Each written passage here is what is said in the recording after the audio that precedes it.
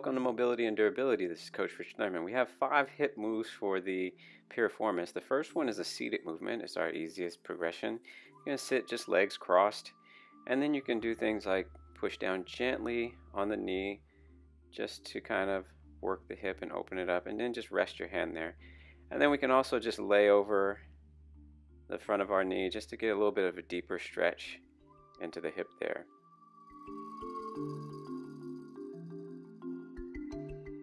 For the second movement, you're just going to lie on your back, cross the leg over once again.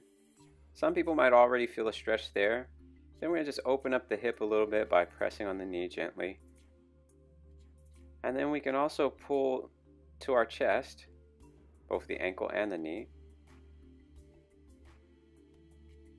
Then also you can push against gently, just opening up the hip. And finally, you can put the arms through and pull on the knee on the opposite side. Gently release and back to neutral.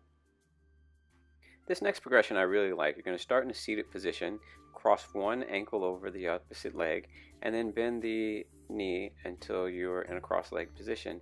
Plant the hands down, press down into the floor, and open the chest up proud. This should give you a nice deep stretch inside of the hip on the crossed leg. To get out of it, you just slide back, release, and then we'll cross over and do the other side. Just remember, this can be intensified, or the level intensity can be decreased by either pulling the foot in closer or releasing. Keep the chest up nice and tall and proud, and that should give you a nice deep stretch.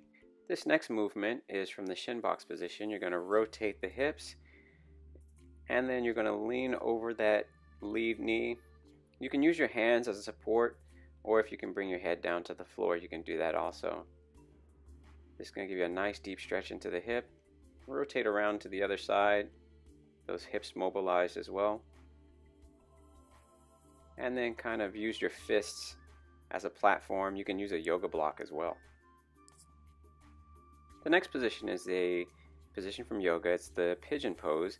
The front leg is going to be bent, the back leg fully extended, chest up nice and tall and proud, shoulder blades back. That's the starting position. The second progression is leaning forward. You can use your fists as a support or a yoga block, one fist, or you can go to the most advanced progression and bring the arms out in front of you and lay the head on the floor. This is the fifth and final progression. Give them all a try and let me know what you think in the comments. Thanks for watching. Follow me on Instagram at coach_RT3. If you like this video, be sure to subscribe.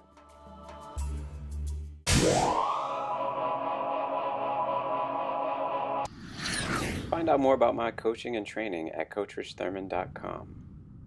Find me anywhere on social media at #movingthepeople.